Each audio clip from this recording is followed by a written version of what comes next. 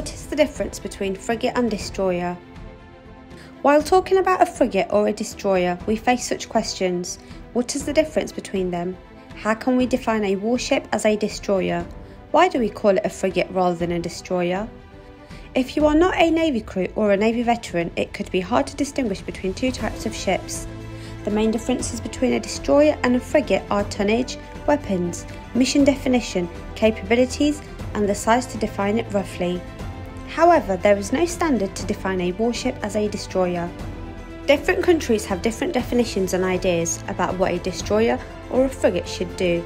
For example, while the US Navy describes a 9,000-ton Arleigh Burke as a destroyer, Iran may call a 95-metre Muj class ship a destroyer. To understand the difference clearly, we need to take a look at the history.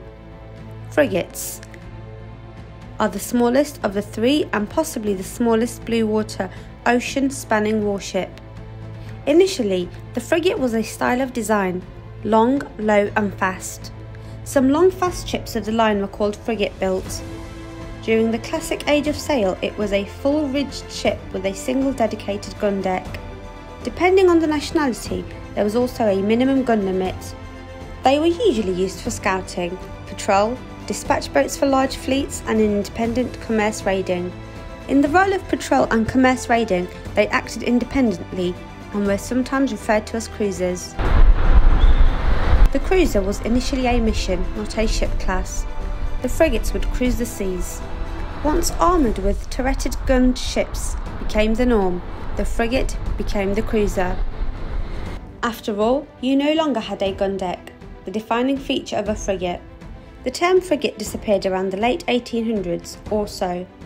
It did not reappear again until the Second World War. The British needed a vessel for convoy escort. The destroyers were serving in much the same role as the frigates during the Age of Sail. A middle class was created that was not as fast or heavily armed as destroyers, but still faster than the convoys. It was bigger than the patrol boats to carry more fuel and endure the rough ocean weather and waves. The British recycled the term frigates for this new class of ships. Destroyers.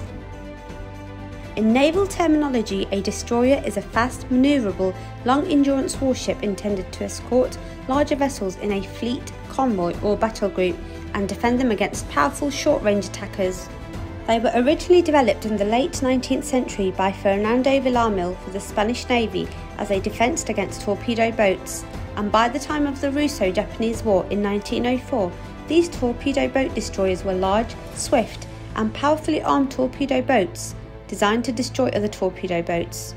Although the term destroyer had been used interchangeably with TBD and torpedo boat destroyer by navies since 1892, the term torpedo boat destroyer had been generally shortened to simply destroyer by nearly all navies by the First World War. Destroyers are much smaller than battleships but larger than frigates.